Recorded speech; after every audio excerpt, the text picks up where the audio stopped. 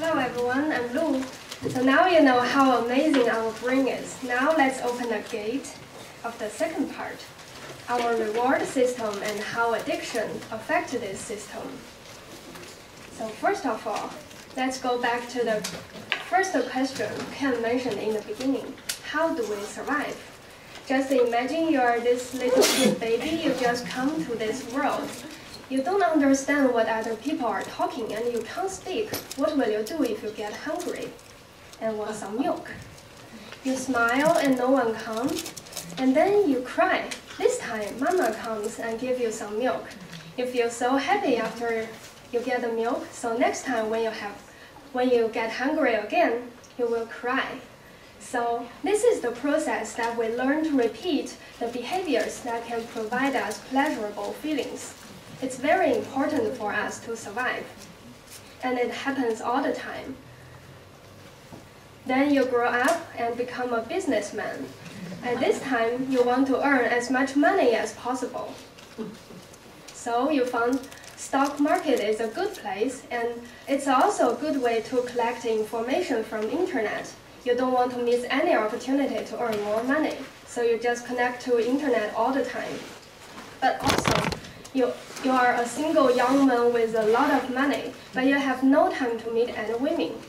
This time, you found Facebook is a good way to earn some social satisfaction, so you just connect with it all the time. This is the process, again, how we learn to repeat behaviors that give us pleasurable feelings. And this is actually a very precious gift that evolution gives us. So, the next big question is, how can we make it? How can our brain make it? So this process involves a very important circuitry in our brain, the brain reward system. This system contains several important elements, which we will talk about later. Here you just need to know, whenever this reward circuit is activated, our brain knows something important is happening that is worth remembering and repeating. So let's talk about the reward system. One most important element of this system is the ventral tegmental area. This area contains a kind of neuron, we call it dopamine neurons. This dopamine neuron will send a signal to nucleus accumbens and release dopamine to nucleus accumbens. If you recall what Ken mentioned in the first section, dopamine is one of the small molecules, we call it neurotransmitters. And it's the message sent from the previous neuron to the next neuron and can activate this next neuron.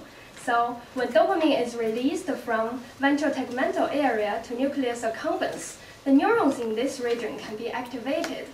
And this process is very important for us to present pleasurable feelings. Why am I talking about dopamine all the time?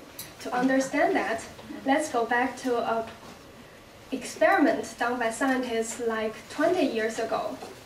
In this experiment, they use monkey, and they can record the dopamine neuron activity in the monkey brain, and this can reflect how much dopamine the neuron release.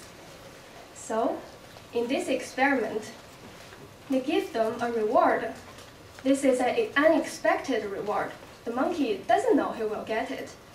So in this situation, what's happening is that the dopamine level will increase when they get this unexpected reward. It's like a gift you receive in your birthday or a surprise party, and this time you will feel so happy when you get it. And in the next, they train the monkey to recognize this visual cue.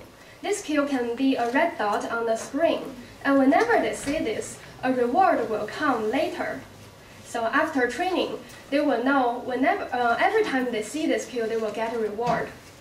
In this situation, what's happening is your dopamine neuron activity will increase when you see the cue, but will keep the same when you actually get the reward. It's like you work hard in the whole month and you get your paycheck in the end, so you feel, yeah, that's okay. And in the end, they also did another experiment. They give the monkey the cue that can predict the reward, but later, nothing comes. They didn't get the reward.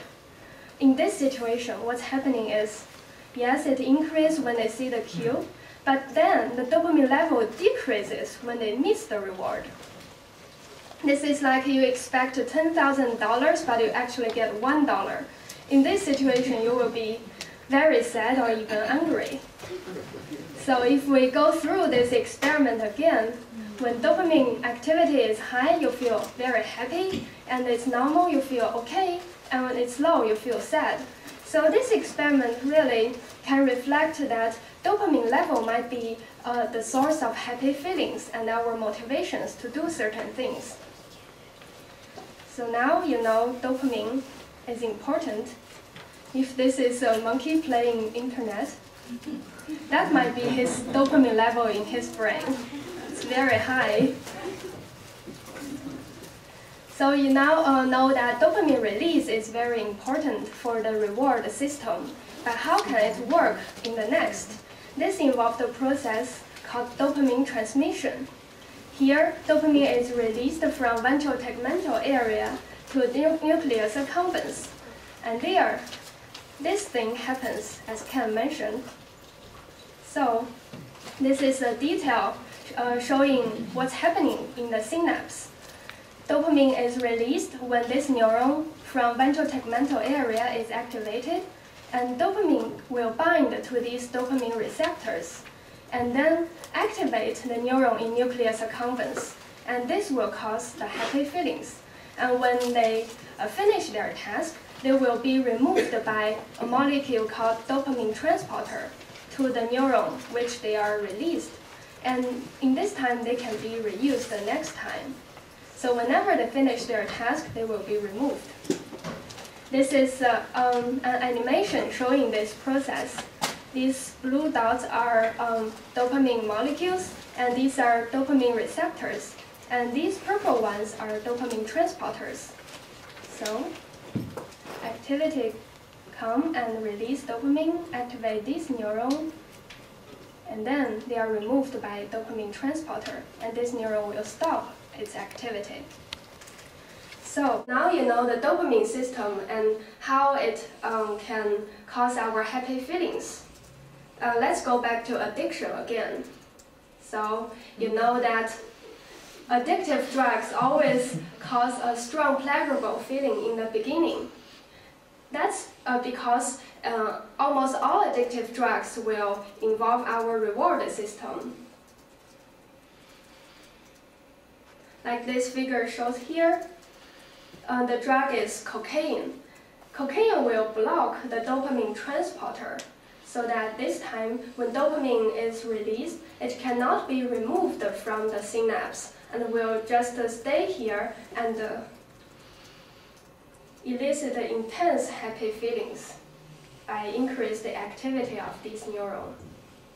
This is the animation showing this process. Cocaine comes, block the transporter. When dopamine is released, activate this neuron, but it cannot go back. So it comes here again and cause intense feelings. This is another comparison between the drug condition and the normal reward condition. With a lot more dopamine in our synapse, we will have a much stronger and longer lasting artificial pleasure sensation than natural highs. So now you know, in short term, it might be good, but if you take it again and again, what's happening is some long-term change to your brain. One is the tolerance. You will need a higher and higher dose to achieve the initial drug effect. And also you develop the dependence.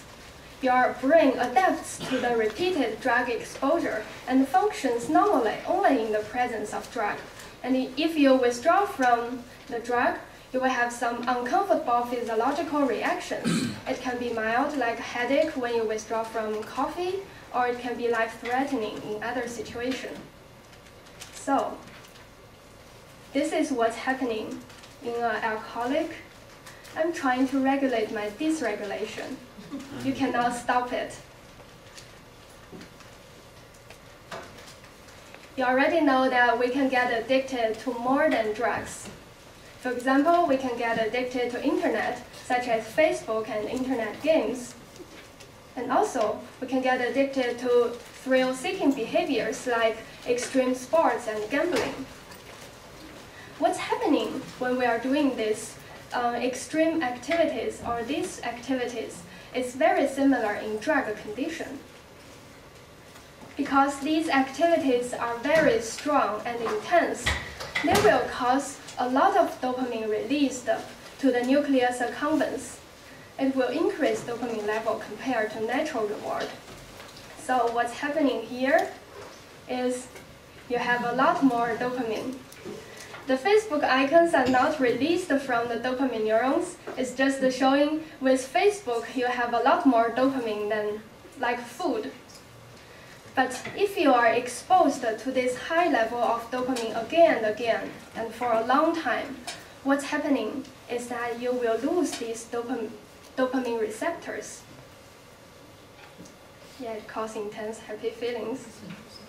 But what's happening next is you will have decreased dopamine receptors in your brain.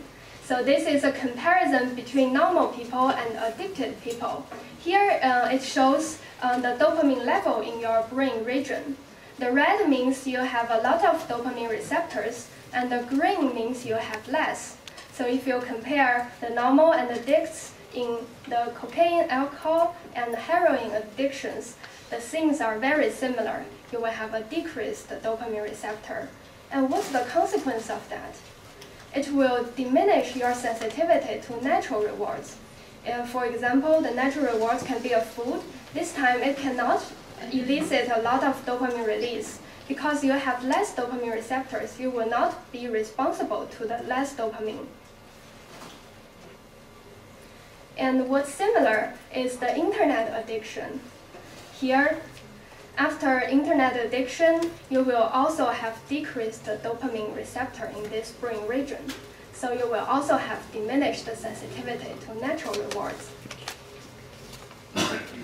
It's very interesting that scientists have found the thrill-seeking behaviors also depends on your dopamine receptors. People with less dopamine receptors are more likely to pursue thrill-seeking activities because the normal activity cannot elicit their happy feelings, so they go to this extreme activity to gain more dopamine. But certainly, things are more than dopamine receptors. Here, the whole brain is changed by addiction. For example, the prefrontal cortex, which usually controls our attention and will inhibit your inappropriate reactions. But after long-time addiction, what's happening is you cannot resist the impulse to check Facebook while listening to the talk. And also, you will have problem with the reward system. Nothing can cause happy feelings except the Xbox. And you will have problem with the motivation system. You lose motivation to do anything except playing internet games. And also, you will have impaired learning and memory. So, in summary, in this part, we talk about the brain reward system uses dopamine to provide pleasurable feelings so that we can learn to repeat behaviors leading to rewards. And addictive drugs and activities will increase dopamine level in the reward pathway. And in short term, it will give us intense euphoria, but in long term, it will impair the whole brain. That's the second part. Thank you. Let's welcome Deepon, and he will talk about how